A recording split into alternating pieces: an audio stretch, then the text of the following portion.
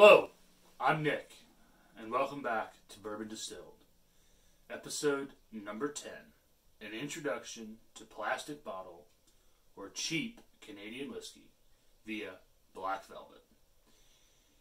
This episode is inspired by Vice Grip Garage and where I've seen Derek drink and hide Black Velvet throughout many of his videos. I've never had it before, so this will be a first for all of us.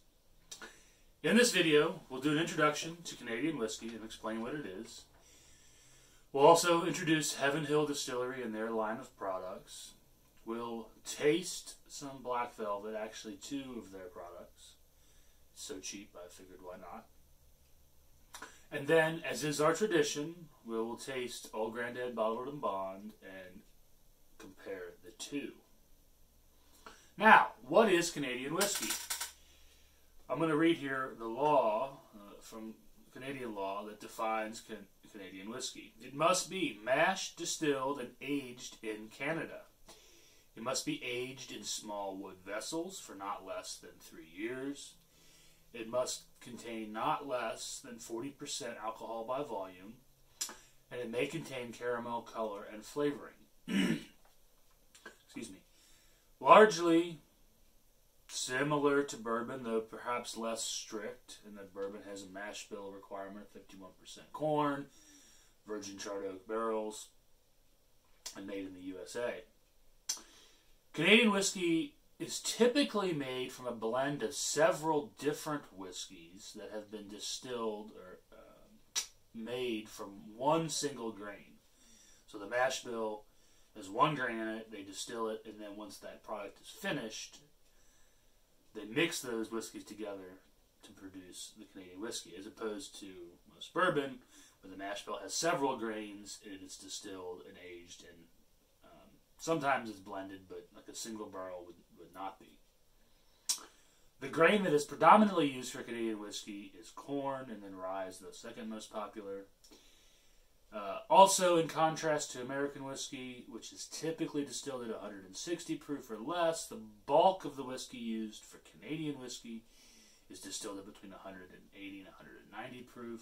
The result of this higher distillation proof is that Canadian whiskey is lighter and easier drinking.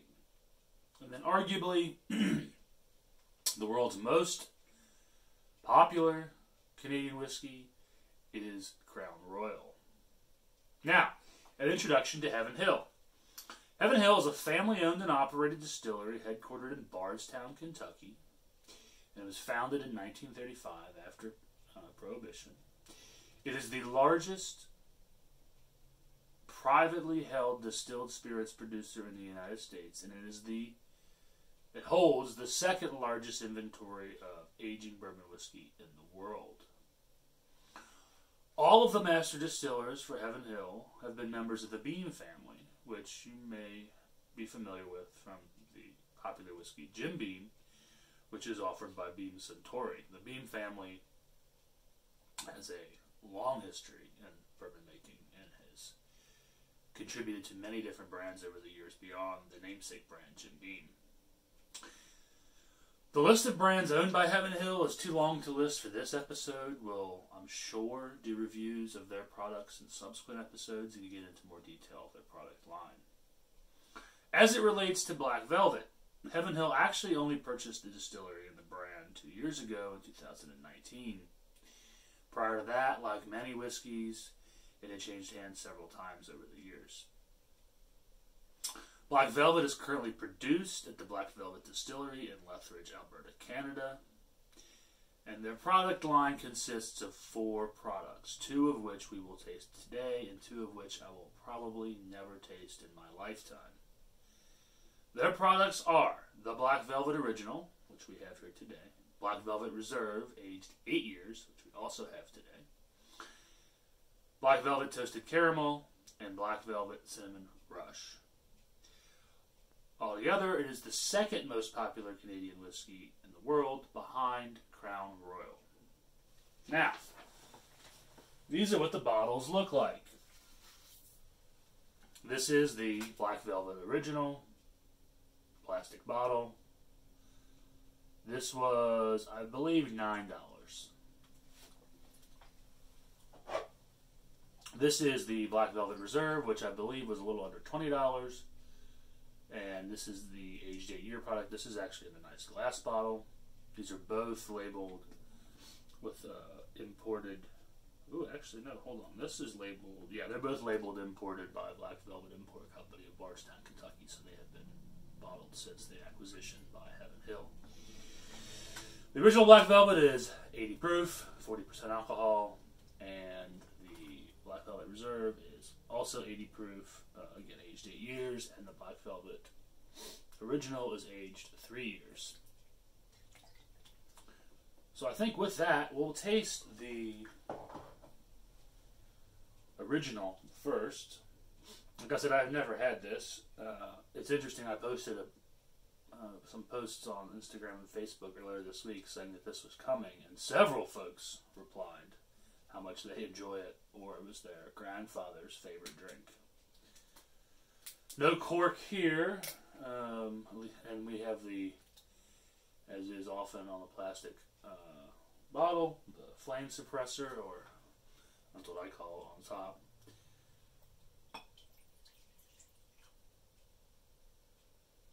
Very light in color. I'd say very sweet, or yeah, sweet, I would say. On the nose,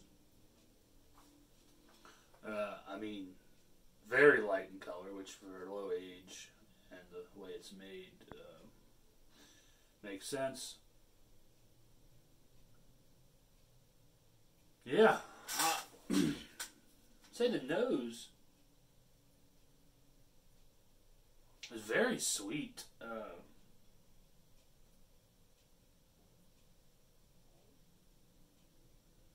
not even sure how to articulate what it smells like. Well, it just smells like sugar.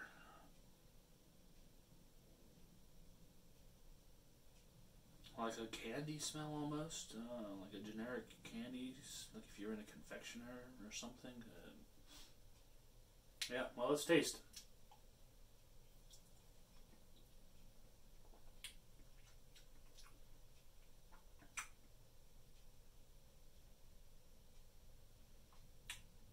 Very mild, a little warmth in the back of the throat. Front of the palate, that sweetness, but like just a touch. I mean, not really.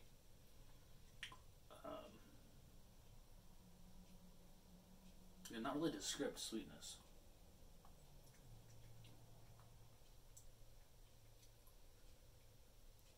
Maybe almost like a pear flavor, like a ripe pear flavor. Middle of the palate dries out. Maybe a little oak flavor, but not much. And then back of the palate, end of the palate, some warmth, no real burn. I mean, super easy drinking, as its name implies. Apparently, I got the name Black Velvet because of its velvety drinking properties, and I would agree. It's definitely smooth.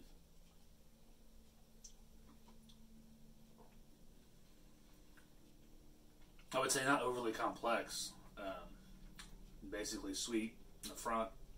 Maybe like again a pear kind of sweetness. The best description maybe I have. To kind of dry in the middle, and then not really much in the back of the palate to speak of at all. Let's try the higher age version. Again, this is a much nicer bottle than the original.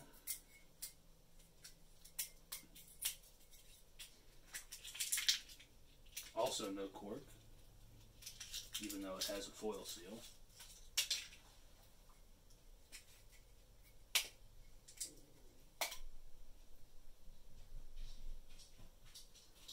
Not really much. Hey Zeke, you don't need any of this, buddy.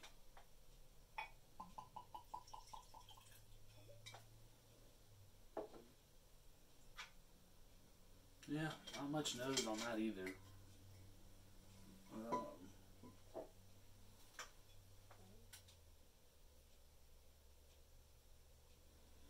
say it's the same nose. Sweet. I mean, the color is darker, but still really light for a 8-year-old. A little more glycerin in the glass, it looks like, which would make sense from the age. Still just sweet. I mean, there's no real other nose that I get. Let's taste.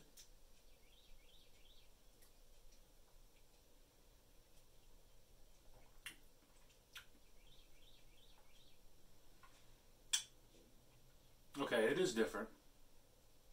Still super smooth. I would describe this one as even more velvety if we want to go with the moniker. The front is still sweet, that kind of that pear flavor almost.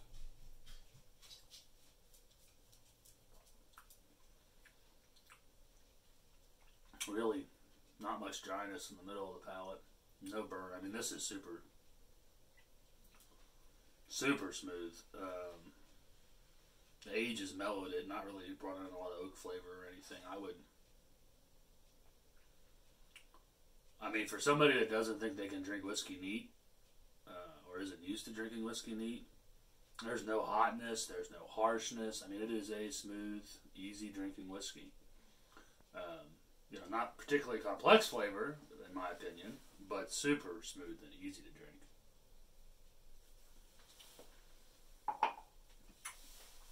Well, let's taste a little Grandad just for comparison. The dog is down here staring at me, wondering what the hell I'm doing. Yeah, let's see. Again, you can even see in the bottle how much darker this is than the Canadian whiskey.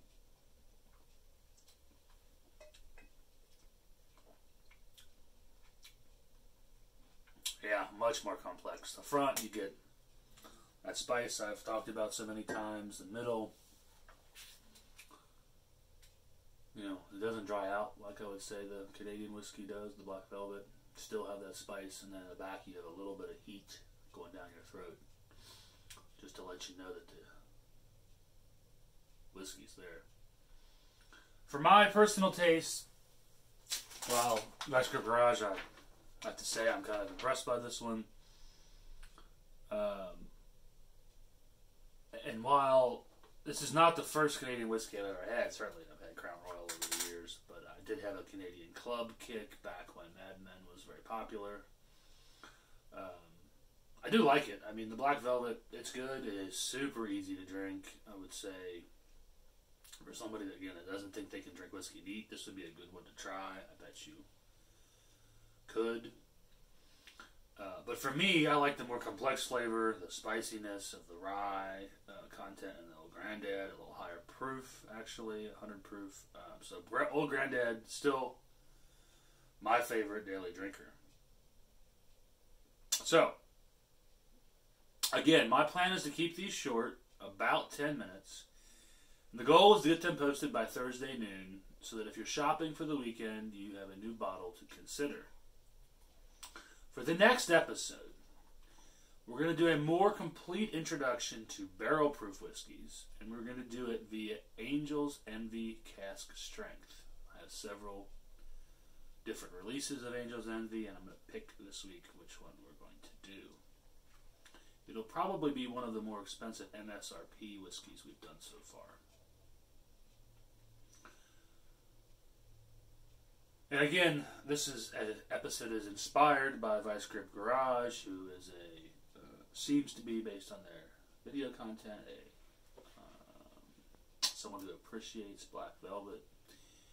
I have to say, I can see myself drinking more of this over the years. Finally, I will do my best to keep things simple. When I do use vernacular that is specific to the bourbon world, I will do my best to break it down into common terms. In other words, I will work to create bourbon distilled. Thank you for watching, and until next time, cheers.